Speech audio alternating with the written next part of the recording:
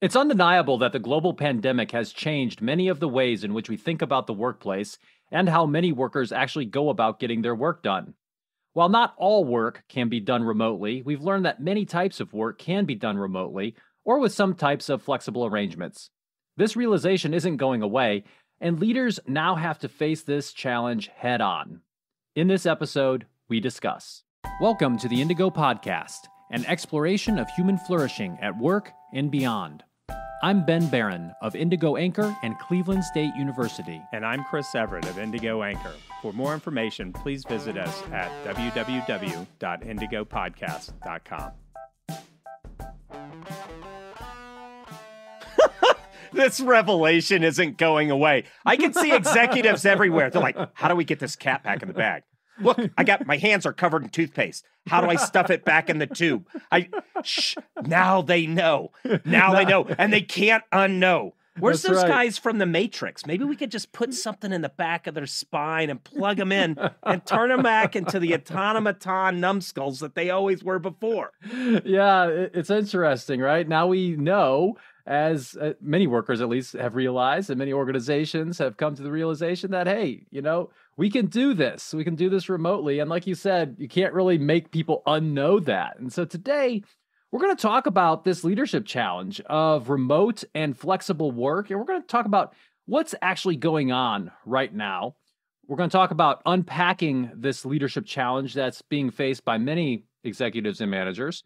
And of course, we'll talk about some implications for people, leaders, and organizations. So just to set the scene here for our listeners, let's talk about where we are right now, what's actually going on right now with regard to remote and flexible work. Well, one of the things, it's the number one trend for 2021 from the Society for Industrial and Organizational Psychology's annual list of top trends. Mm-hmm. So out of all the stuff that they look at and do, this is the number one trend. That's right.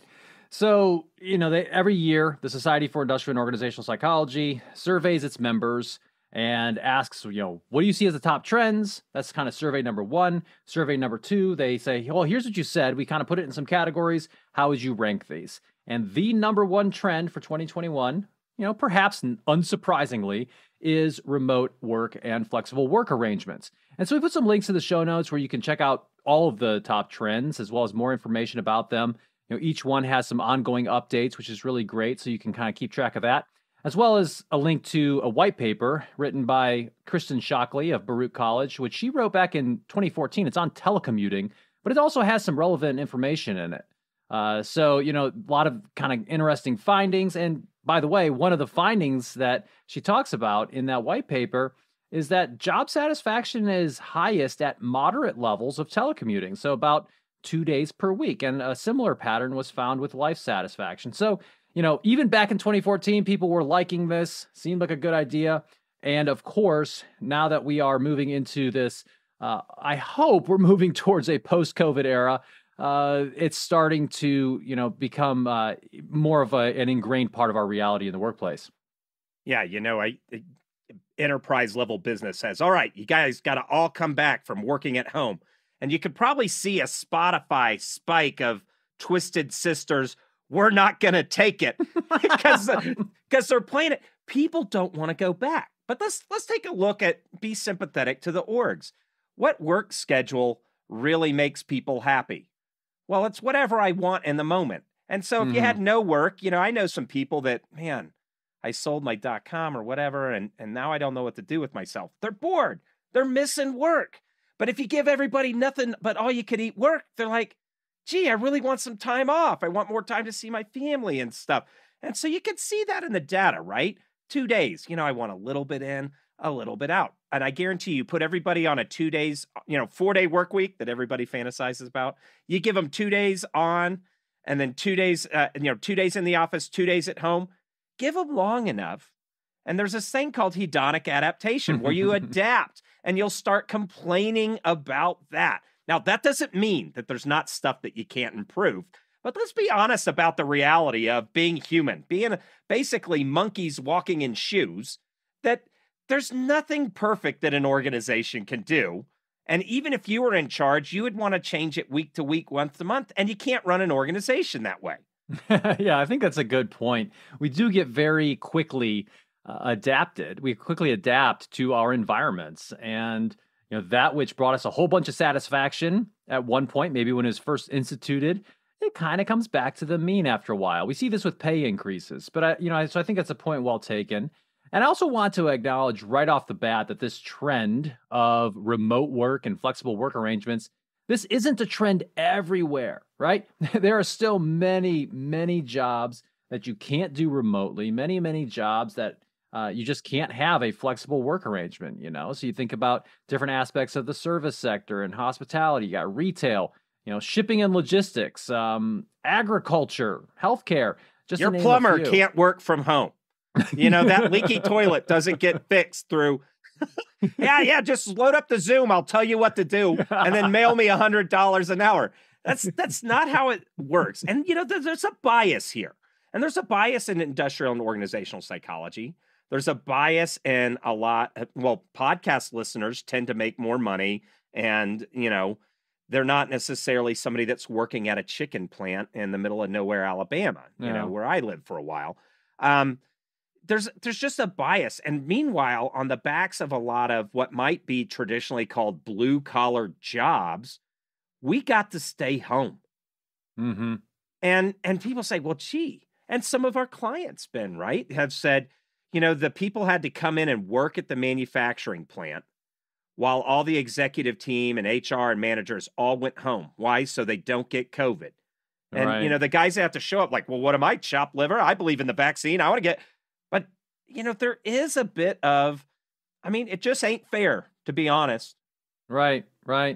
Well, and so when we talk about things like, working remotely, having these flexible arrangements, I think there is a tendency, and for various reasons, for us to focus upon the primarily white collar knowledge work. And I would say that, one of the reasons why we have focused so much on those types of jobs in the world of industrial and organizational psychology is a lot of times those are the larger organizations that employ industrial and organizational psychologists. And they oftentimes have enough employees to create a data set where we can actually analyze this stuff using some, fairly robust statistics. It's just hard to do that with this, with a very small sample size. So, that's part of what's going on here. I would say that, within these larger organizations and we, even some of the mid-sized ones, we have seen a change though. And that's what we're focusing on here in this episode, this idea of remote and flexible work arrangements and how it really presents a challenge for leaders. But maybe we'll take a step back and talk about, even before COVID, telecommuting, flexible work arrangements, these were increasing in popularity and prevalence even then. It was really COVID that just took it and really accelerated it. But there was a lot of this going on even back then. Yeah, so from the white paper that's in the show notes, 63% of employers allowed some employees to telecommunicate. I can sense what you're thinking, Ben. No, to telecommute occasionally. And it's funny, the names for this, telecommute, work from home, all these different things. But 63, so close to 2/3 people employers let people do this occasionally. And about a third, 33%, allow some employees to telecommute on a regular basis. Right. And technology certainly has made this easier. This would not be as possible if we didn't have the good communication technology that we have. If you didn't have, for example, high-speed internet in your house, it would be very difficult to have a Zoom call with your employer. So we see a lot of that. Now, of course, over time, since 2014, when that white paper was written, all of this has continued to increase rapidly. But this overall conversation about flexible work, what the work day, the work week, even, the work life should look like, this has been going on for a long time. And I'm not talking just a decade or so. It's been going on for much longer than that. Yeah, for as long as people who have worked, there have been people bored at work thinking about it. Probably. So, but the thing is we got to get some context. Like we were talking about that hedonic adaptation. We adopt to the level of hedonism we get at the moment, be that 1 work-day work week, 2-day work week, whatever. But way back in 1869, President Grant, Ulysses S. Grant, he issued a proclamation to guarantee 8-hour workdays for government employees. And so once you do it in the government, then, if everybody else is requiring 16-hour workdays, or like an old boss of mine used to say, what's good about a 24-hour workday or 24-hour day, Ben, is that there's 3 8-hour workdays in it. How many can you do? So, but once you did that in the government sector, which is a huge, national employer, private sector workers push for those same kind of things, or they just leave and go work for the government. So, private employers had to follow that. And then in 1926, Henry Ford did a 40-hour work week because he had done some research on his own, right? This is early in the kind of management science. Like, how do we think about this stuff? And he said 40-hour work week yielded only a small increase in productivity that lasted over a short period of time. So when he started looking at conceptualized, what was he looking at there, Ben? Yeah, well, I mean, he was looking at the amount of time that people were spending at work, and he realized that when you made people work more than 40 hours, that there was really a very small increase in productivity. That it seemed like there was a natural limit of some sort, that you got diminishing returns on that extra labor after 40 hours. And so, that was 1926. Now, of course, there's much more history going on here than we're going to really have time to share, because certainly a big part of this was the labor movement and how unions played a role in all of this. We've came across an interesting piece of data, though, that, back in 1928, the economist John Maynard Keynes predicted a 15-hour work week within a century. And in 1965, a Senate subcommittee predicted an even shorter 14-hour work week by 2000 with 7 weeks of vacation. So people have been fantasizing about this for a long time, and it certainly is not a new topic. 1938 is when the big piece of legislation got passed. It's the Fair Labor Standards Act, which required employers to pay overtime if people were working more than, at that time, is 44 hours. Then it was amended a couple years later to be 40 hours. And so it kind of became standard in the United States, at least, for there to be a 40-hour work week in 1940. It doesn't apply to everybody. If you're exempt from that law, then it doesn't apply if you're that type of worker. But this is certainly a concern that we've been wrestling with for a long time. And now we're adding on top of those concerns, not just the duration of work, but how the work is actually being done and where it is being done. We had COVID, and that certainly has caused a rapid shift in many sectors. Yeah. And so, way back in the day, how many hours do you work? All of them. If you're a hunter-gatherer, well, when's the workday done? Well, when we get the buffalo or whatever, right? And that persisted. We've had some pushback because we have some things we got to do in our private lives. This idea of going to a 15-hour work week and the emergence of like leisure, right? Yeah. We had to, I don't even know when the word leisure came into, existence, but, definitely became more common at that point.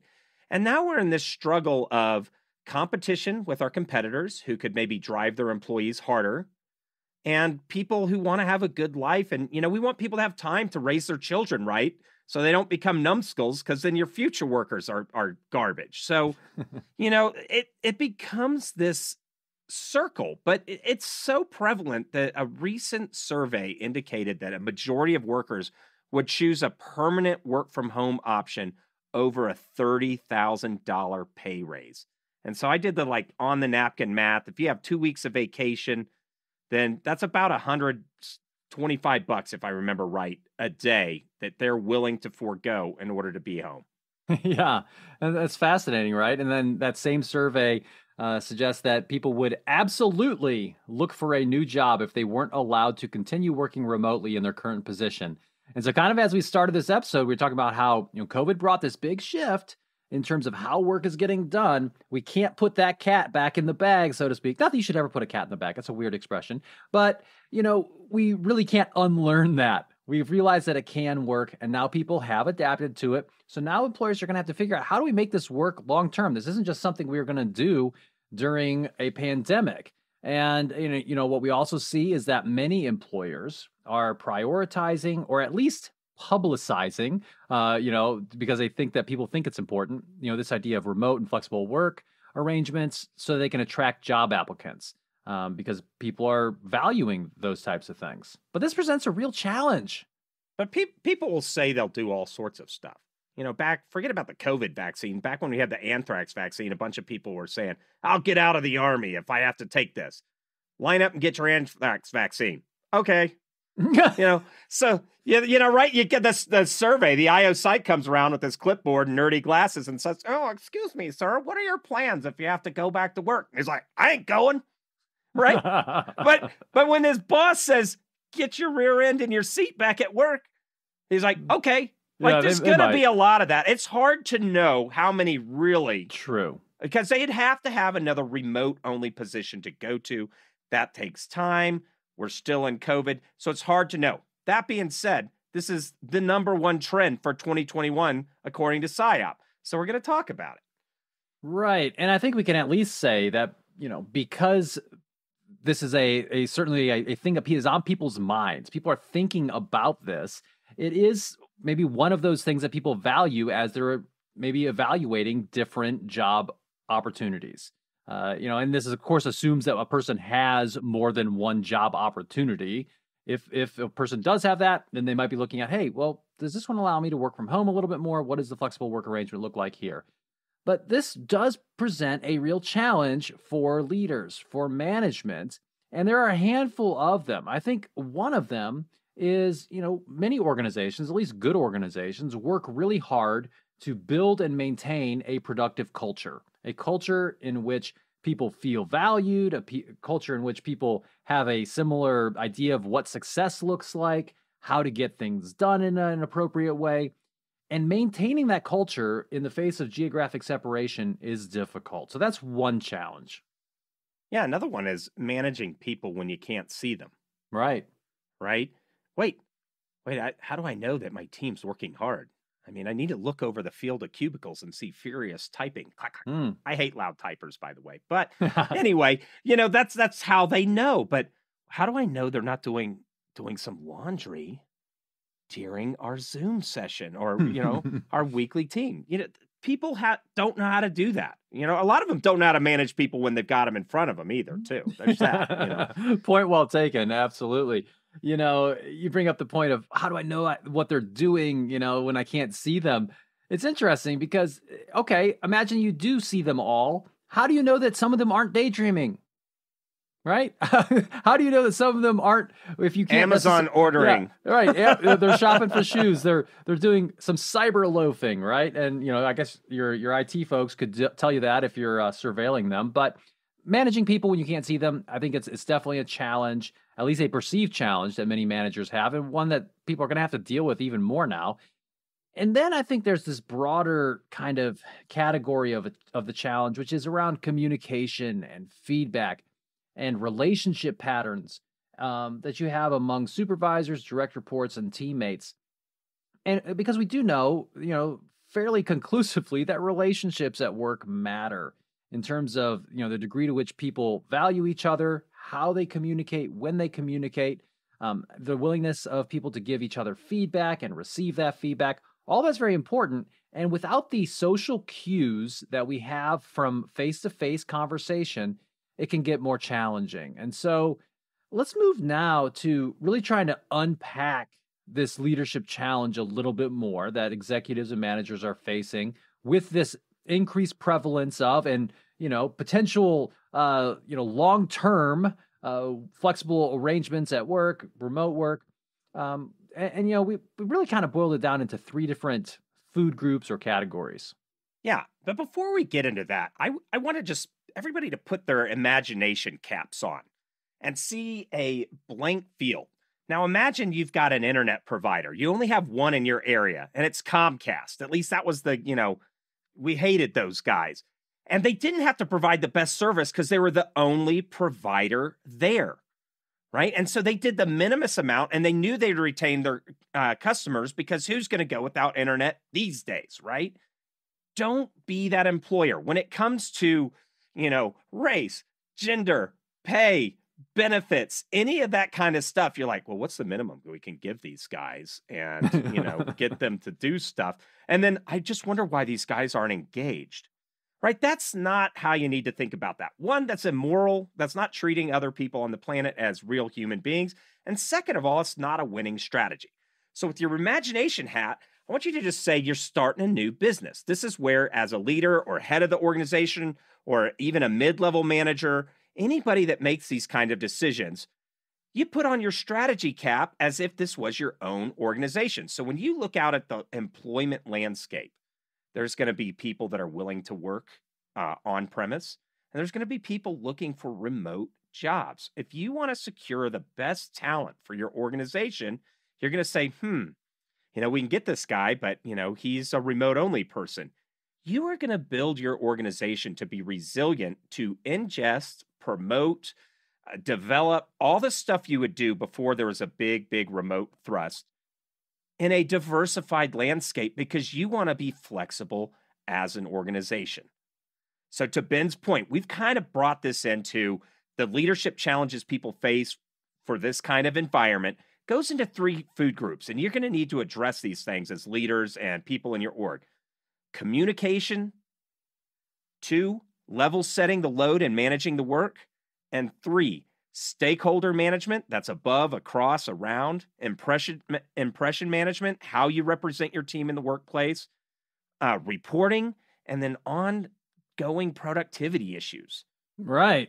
So these 3 different categories of the challenge, I think are distinct ones, and we'll talk about them a little bit more in detail. And these are certainly challenges that you have regardless of the environment as a leader, as a manager. Communication is always something you're working on, and making sure that the work is being distributed correctly and managing stakeholders.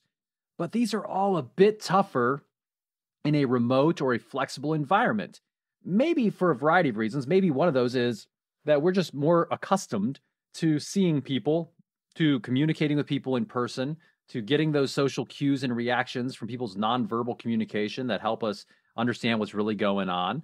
When we don't see people, it can be harder. And so part of the leadership challenge is, you've got to be, you always had to be a good leader. Now you've got to be an extra good leader. But we're going to kind of talk a little bit about what that looks like.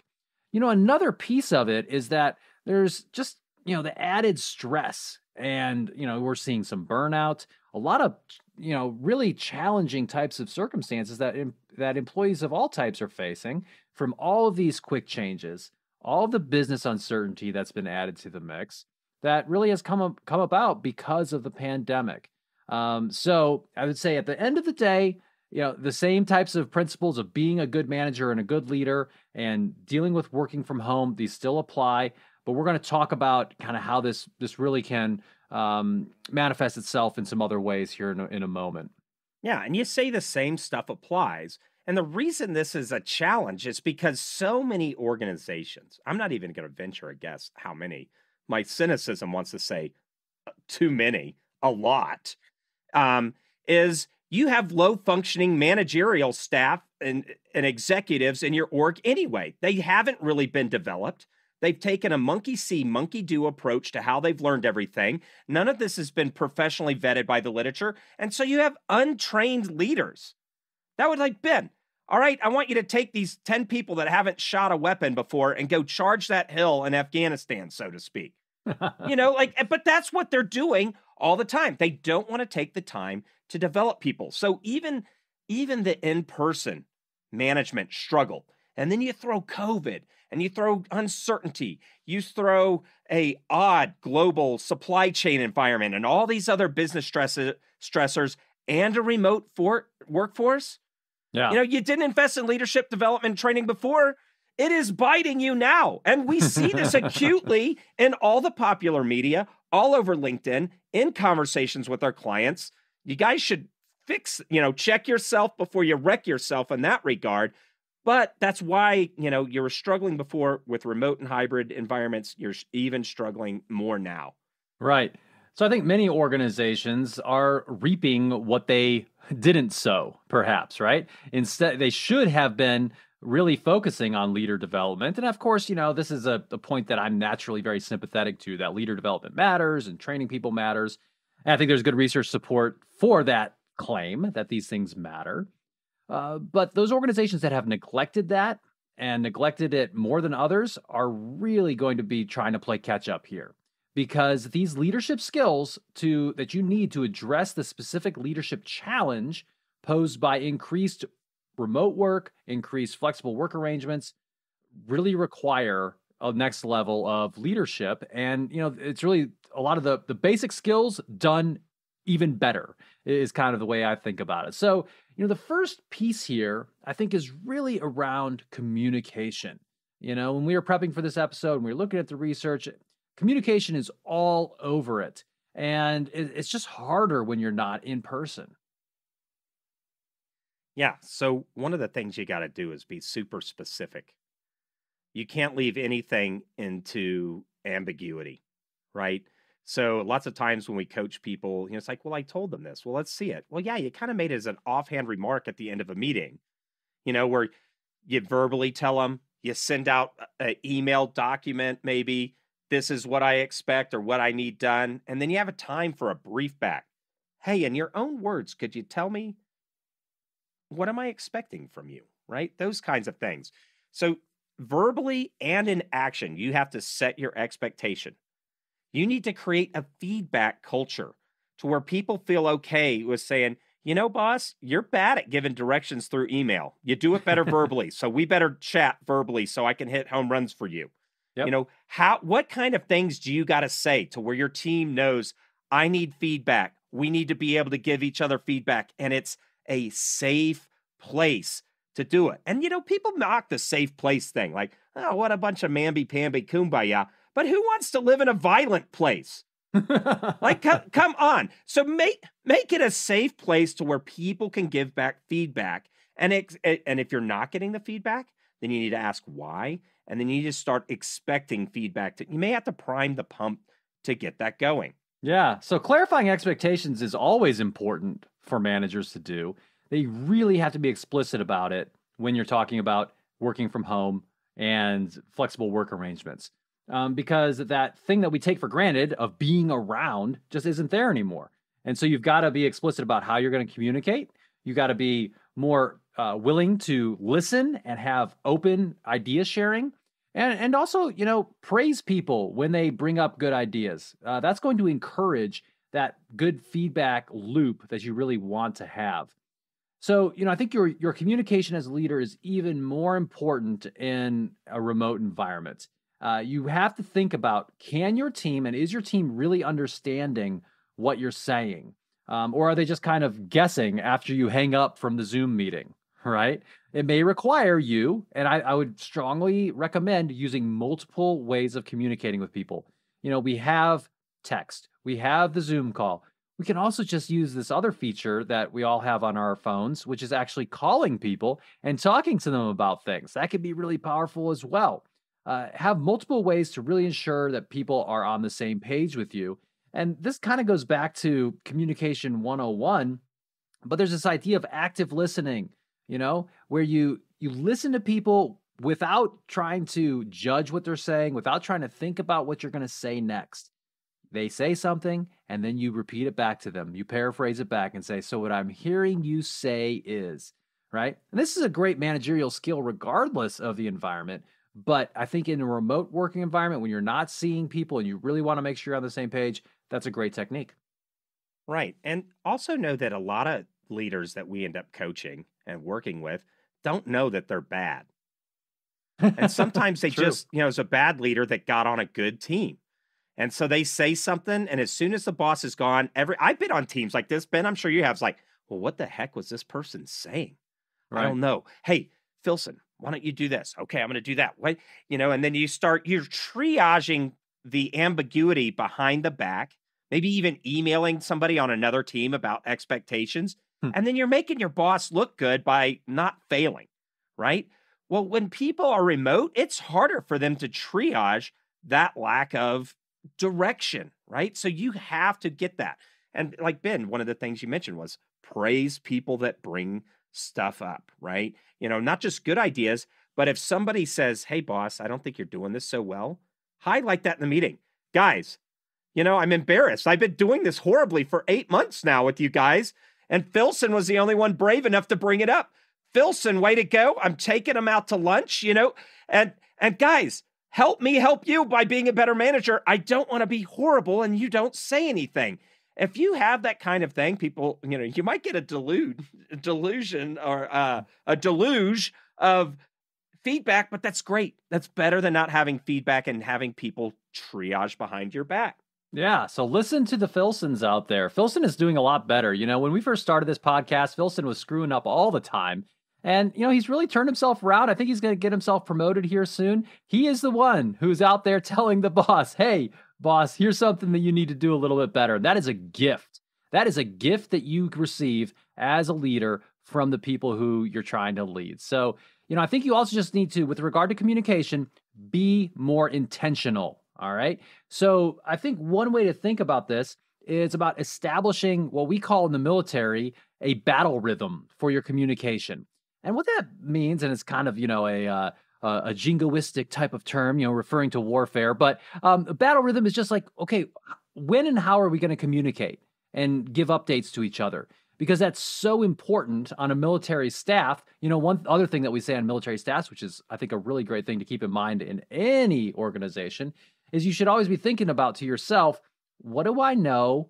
Who else needs to know it? And have I told them, right? If we can all keep that in our minds as we're going through our work, I think we'll be a lot better off. So, are you going to have, for example, daily stand-up meetings or huddles, something where you all get on the phone for a few moments to talk about what you're going to do today, what you got done yesterday, what's in your way, maybe kind of like a scrum type of stand-up if you want to, some sort of huddle, a check-in. And I think you can do this both formally as well as informally. I think people might appreciate, they might think it's a little strange at first, but they might appreciate if you as the boss just kind of off the cuff during the workday, give people a call and just say, hey, just want to check and see how you're doing with stuff with no real agenda.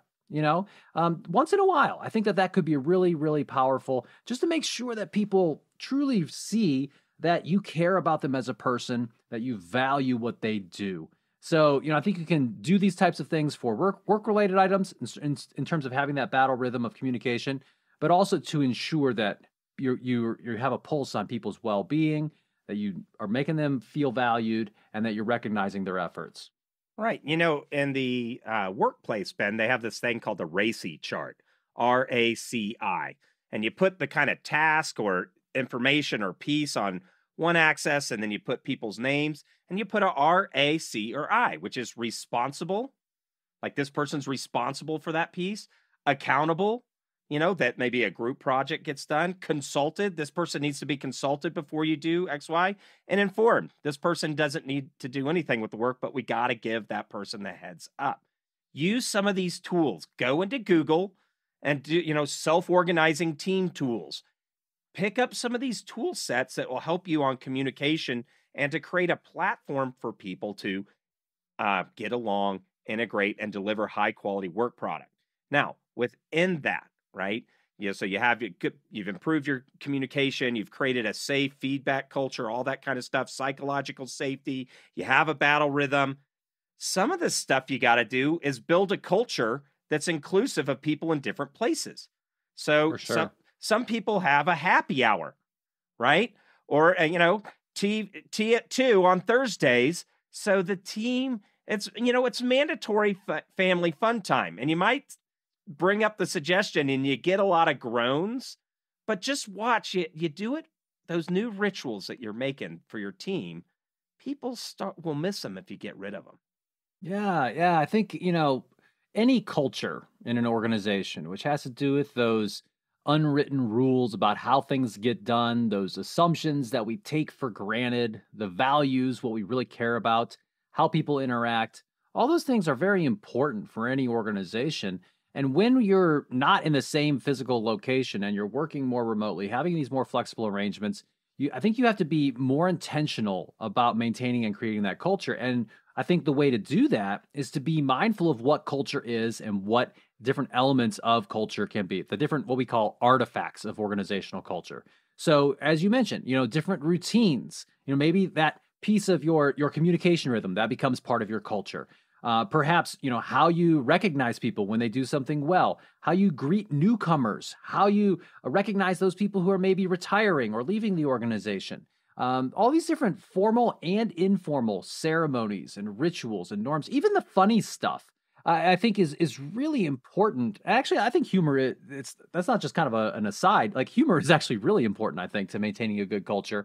All these can be adapted to virtual work. You just got to be a little bit creative about it. And what I'd recommend to managers is focus on the communication, focus on those regular things you do in terms of ceremonies. And I'm not talking about like, it doesn't have to be like the formal ceremony, but the things that you do on a regular basis to recognize people, and those rituals, how you greet each other, how you talk to each other. Those are very important pieces that then can really promote a culture, regardless of whether or not you're geographically separated or not. My wife worked at a sales organization that was like high stress, high stake kind of. And when you would nail a big sale, you'd have to get up on the conference table. They'd put on the boombox really loud, and you'd have to dance while people cheered you on. It didn't matter. Guy, girl, you're a bad dancer. That was, and I'm not saying do that kind of stuff, but you can see how like rituals and stuff need to take on the flavor of the kind of organization you have, right? But just as important as what you do is the important things that you don't do. Like respect your employees' boundaries and respect your boss's boundaries. It needs to be okay to turn off at the end of the day. And if you're the boss, you need to set the example on that. And it's like, hey, Filson, this better be good because I want your marriage to survive. Yeah, Filson's married. You didn't know? Yeah, he's married. He pulled it off somehow early in his life when he wasn't doing so hot. But right, Filson, I want you to stay married. Don't call me on the weekend unless it's important, right? You can set the tone for that kind of things. And it also helps you communicate how you view urgency around certain priorities and projects, right? For sure. It can just be so challenging when you're working from home for extended periods of time, which I've been doing now, by the way, just for our listeners. I've been doing this for several years now, right? Now that we've been into COVID for a long time, I've been teaching remotely, doing this type of work and doing a lot remotely. It can be very hard to turn off at the end of the day. And if you don't have boundaries that you create yourself, in terms of, oh, I am not going to check email after this time, or I am, this is when the workday ends for me. And I think you can help people do that through how you communicate with them as a manager. And I think a lot of this is by example, right? So if you say, hey, I don't want you guys working after 5, but then you go and send a whole bunch of emails at, 7, 8, 9, 10 o'clock at night or 4 in the morning, that's sending a little bit of a message to them as well. So I think you got to respect those boundaries. Also, I mean, people have been talking about this for several months now, if not the past year, but Zoom fatigue is real. Having, the fatigue of trying to stay on while you're on camera and, talking with people. I've had several multi-day trainings and conferences that have occurred in a video environment like that. It is very tiring. And, you're spending a lot of energy trying to read people's social cues and so forth over the camera. So be careful about, just because you can schedule a Zoom meeting very easily doesn't mean necessarily that you should. Yeah, same rules apply. You finish a meeting, you're like, that could have been an email. Well, make it a daggone email at this point in time. But you can't read people. And especially when you ingest new team members, right? They don't know the norms and cues. So be really deliberate of, maybe at the end of the meeting, guys, I'm feeling really good about this meeting and where we're headed. And maybe even mention somebody, if you feel like you're picking up some mojo, things get lost in Zoom translation all the time. If you think, well, gee, Ben over there, he doesn't look like he's too happy or doing stuff, but I'm happy with his output. You might call it out. And Ben, I'm feeling really good about your efforts as well. Just be really specific in communicating those things. Another thing is, there was these studies around people that use emojis in text messages are perceived as less intelligent. And I can't remember where that was. I'd have to dig it up. But sometimes you can use those emojis to display emotions in an appropriate way. Like if somebody tells you something, you might give a thumbs up and a big smile, right? But if you just give a thumbs up and it's like thumbs up, it's like, okay, I got it. Quit annoying me. Right? Thumbs up doesn't tell, maybe add a bit of emoji to it and mention, hey, I'm going to use some emojis so you guys can know exactly how I'm feeling. Because otherwise, how would you since we're remote? Yeah. And I would say to the manager who maybe is scared about what you just said about don't use emojis because they're going to see me as less competent.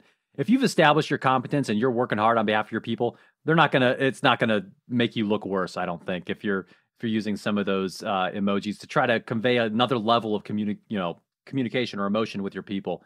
So another piece that I think is important to think about in terms of communication is taking a collaborative approach towards getting work done. Now, of course, this matters, COVID or not, remote or not, but I think it really can be even more important in a flexible arrangement or a remote work environment because people are necessarily, by definition, in different environments as they're working, right? And so getting their different perspectives is even more critical in that type of scenario. Yeah, and on the communication front, some people I know in the military, you have a brief, the commander sits at the end of the table and he says, "All right, S1, S2." And it's, round the table, round robin. Okay. And then the commander puts out his dictation of what he wants to happen now. That's one way to do. If that's a norm in your organization, the challenge with that is that you are the single point of failure for communication. Mm-hmm. Right? Everything has to come to you. And so you may keep some of that. Sometimes that's appropriate, right? But sometimes you can take a more collaborative approach on communication. Hey, Ben, why don't you go onto the whiteboard here digitally and draw what you're thinking? And then you become more of a facilitator of the communication. You ensure understanding, and it's less of this more command and control kind of, round the robin, brief the highest paid person in the room type thing. Yeah, that's great. So we provided some practical tips on communication with regard to a remote work environment, a more flexible work arrangement. Let's talk now about that second group, which, we kind of referred to as level setting the load and managing the work. Let's talk about some practical stuff there. And one, I think, great way to approach this is kind of a mindset of, hey, I need to approach this as a strategist, as an owner of this piece of work, of the business, right? How am I going to get this done? And then involve your team in problem solving, how you're going to get the work done. Right. That's that collaborative piece, right? If you want to fire on all cylinders, you want to capture all the thinking, creativity, and inputs and outputs of your team. So involve your team. But you need to be really, and this is kind of like the communication piece, right?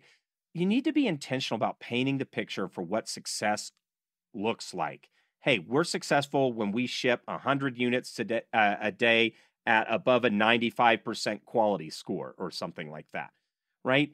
By being very clear, if you can, co-develop what success looks like with your team and then hold yourself to the own standards that you set as a team. But people feel ownership when they're involved with what success looks like and with solutioning how to get there. Yeah. People really do take ownership when you involve them in the solution process, if you're doing it genuinely, I think. So you've got to be intentional about it, help paint that picture for success. Part of the way I think about this a little bit too, as we were talking about this, is, it's a little bit in terms of my professor role, it's a little bit like the difference between teaching in person and teaching online. And I found that teaching online, you actually have to be much, much more deliberate about thinking through what the work is, what success looks like, and how I'm going to communicate about it. Same thing goes here for a manager who's trying to figure out how am I going to get all this stuff done. You may not know, because of people's different arrangements, what their capabilities are or how they're going to interact with the work. And that's why I think it's even more important in a flexible arrangement to put out what success looks like. Here's where we're trying to go. Now together, how are we going to get there? And that way you can try to figure out as a team how we're going to handle the work, how we're going to distribute who does what, and have some clarity around different roles. Yeah, and as your strategist, rather than I'm just Joe, director, senior manager, VP type person, you start thinking, VPs get this, directors start to get this stuff. I need to think about do I need 20 members to do this work? How many could be remote if I have to, people are refusing to come back in? Do I need to have 10%, 20%? How am I going to handle the culture? I want to work from home too. But we need at least 10 in, you're going to have to think about how to manage the team culture around those items and how are you going to distribute the work among team members? Now, if somebody says, hey, I got to work from home, but because I have to pick up my child every day from school, I need to be gone from 2:30 to 3:30 in the afternoons. Well, if there's a critical report that's done at 3 o'clock, well, you're not going to be able to distribute that report to that person to be due at 3 o'clock, right? Right, right. And so a lot of this has to do also with thinking about what output, what productivity really looks like.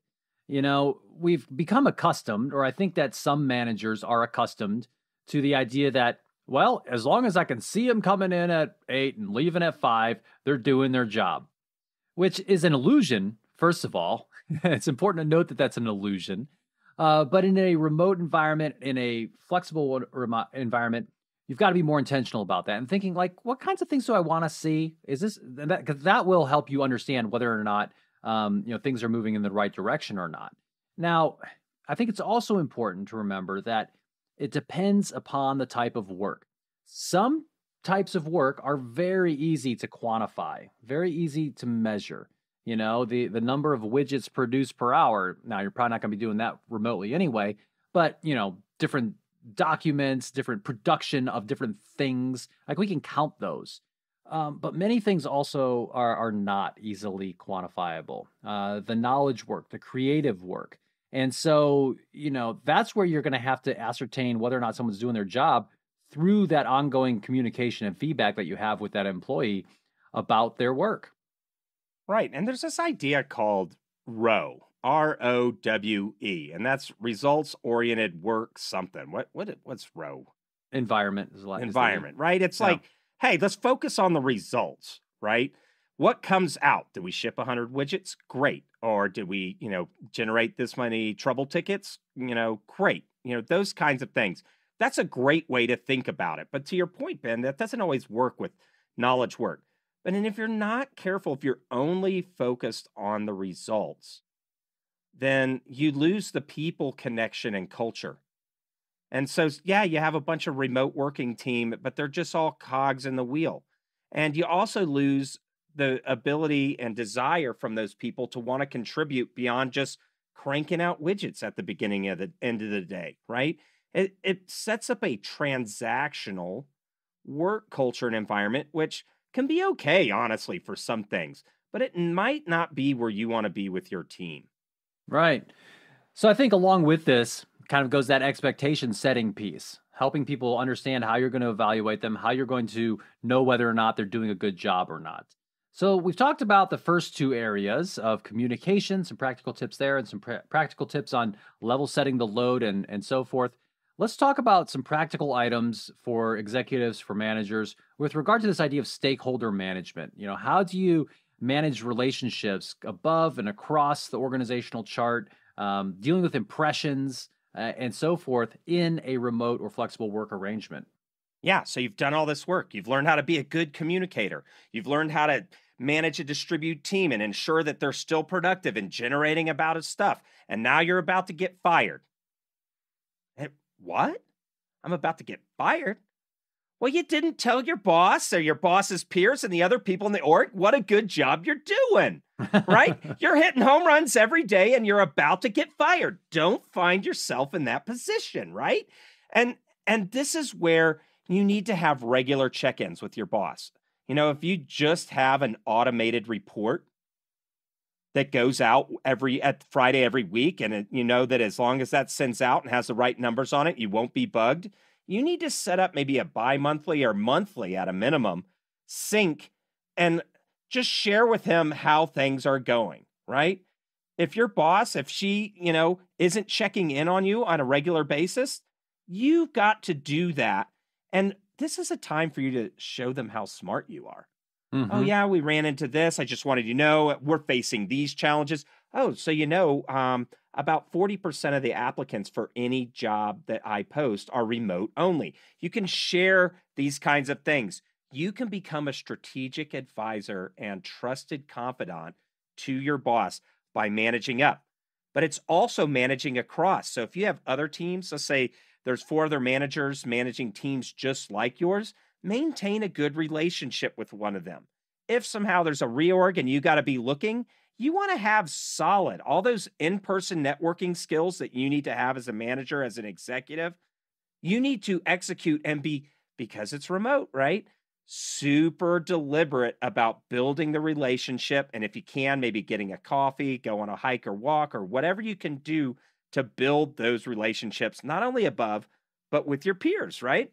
Yeah, I think that's really important. And, this idea of having good relationships with your peers makes me think about the number of times that I've done 360 evaluations with leaders, where we got insights on their leadership behavior from not only the person's their boss, but also their direct reports and their peers.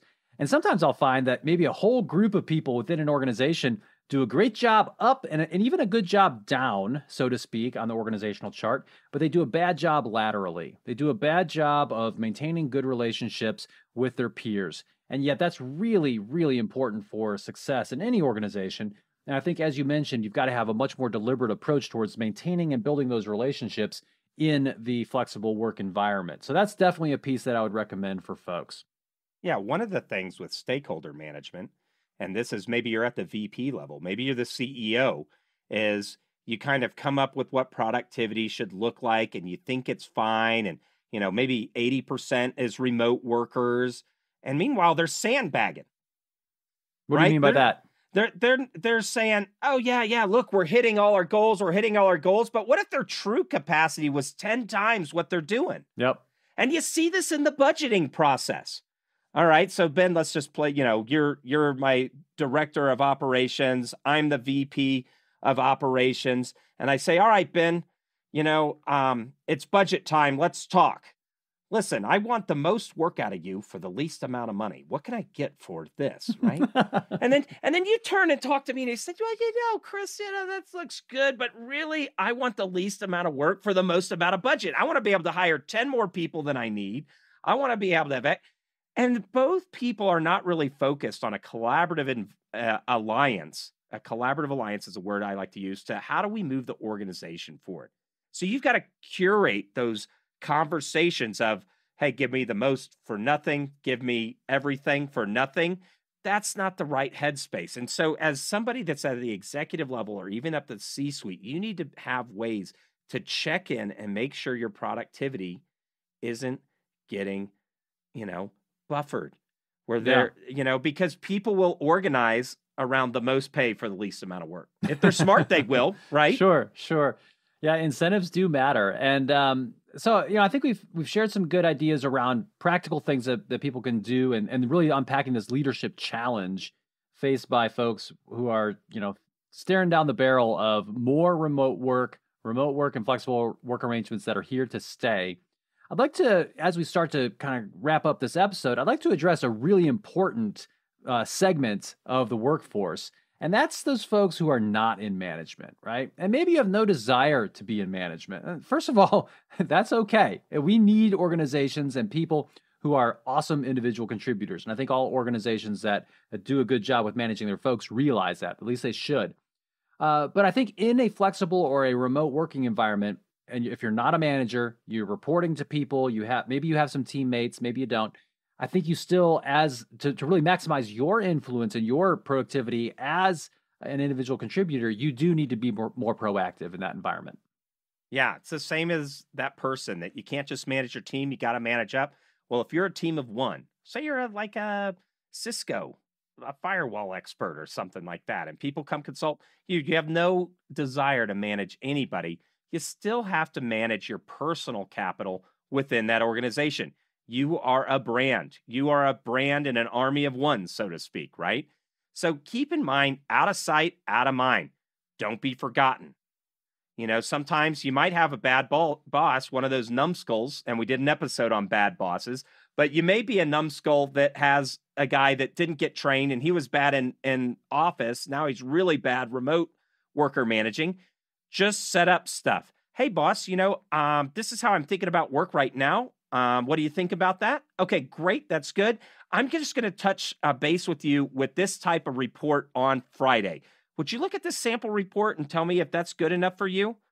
Oh, we're going to make a few changes? No problem. You'll get that every Friday. And I want to talk one-on-one at least once a month. How about it? Shall we do the first Tuesday of each month? Those kinds of things. You become so trusted. Man, this person's self-organized. They do everything. And And then I can just sit around on my bad manager laurels you're not going to get fired with that kind of boss management, right? Well, what I love about what you were saying there, Chris, is it's about, hey, you're an individual contributor. That's where you want to be. That's what you love. And that's fine. And maybe you're not getting the management that you really need. You can create that environment by being proactive. Just try something, see what jives with your manager with regard to reporting, with regard to communication. And, your manager will most likely either say, hey, this is all great, love it. Or they may say, hey, you don't need to send me everything, or, hey, I need a little bit more of this or a little bit more of that. So ask for that feedback, right? Say, hey, boss, I'm going to start doing this. What do you think? I think that's a really mature way to approach individual contributions at work, especially in the remote environment. And I think it's even more important to keep in mind that what's obvious to you is not obvious to others. You're going to have to do more communicating, more explaining. And this is really about kind of cultivating your own leadership capabilities in and of yourself, because you don't need a title to be a leader. Yeah, I mean, that was been all through my consulting career and back when I worked in learning and development in an enterprise size organization. And, I'd say, well, we don't have to teach that. Surely they know it. And then after you do the instruction design and all that other stuff, then you find it's like, oh no, they needed some more work on these foundational items. And even mention, say, hey guys, I'm falling new on this team. We have a podcast where we talk about transitioning into new roles, which we can put into the show notes. But, you say, hey, at first I'm going to over communicate because I just don't want to miss anything. And just let people know you're over communicating, and they'll dial the volume down for you. Sure. I think it's also helpful if you, as the individual contributor, look for better ways to get things done. You can do this thing we call job crafting, where you kind of create your own job in some ways and, make it what it needs to be for both yourself and for the organization with, good collaboration with your management team. Offer suggestions on ways to do things better. That can be really, really helpful. Another piece that I would definitely recommend for anyone in a remote work environment, be you an individual contributor or even a manager, is you got to watch out for your own well-being. This is huge, right? Especially if you're working at home all the time. If you can, if your home supports it, try to have a distinct place in your home where you do your work. Create a schedule for yourself. This will be helpful for you to have a sense of stability. One kind of potentially superficial or silly idea, but I think there's some merit to it, is, maybe even consider wearing different clothes while you work, right? Put on something that's a little different than what you normally would wear that day, and then change out of them at the end of the day. And the reason for this is it kind of provides you with a psychological demarcation between work and non-work. Maybe even if it's just from going from shorts to jeans and no back pants to shorts to pants. I definitely recommend at least pants, right? So I think that's a helpful thing for you to do, just to give yourself that mindset that, hey, now I'm doing something different. I'm going to move back to a non-work environment. I'm going to change my clothes and get back to family time or whatever.